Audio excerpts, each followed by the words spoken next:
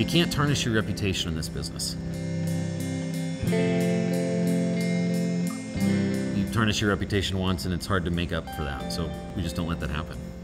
For the record, I'm Ben Capdevielle and I'm the co-founder and distiller at Captive Spirits in Seattle, right here in Ballard. At Captive Spirits, we have a unique approach to craft distilling. Let's make one liquid really well and do that over and over and over again to kind of master that.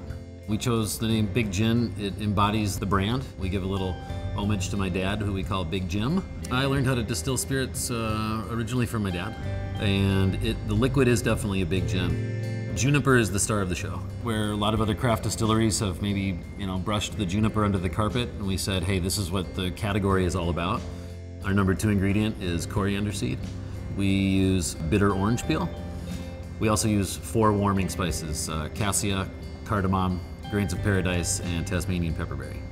We distill Big Gin in American-made Vendome pot stills that were built in Louisville, Kentucky.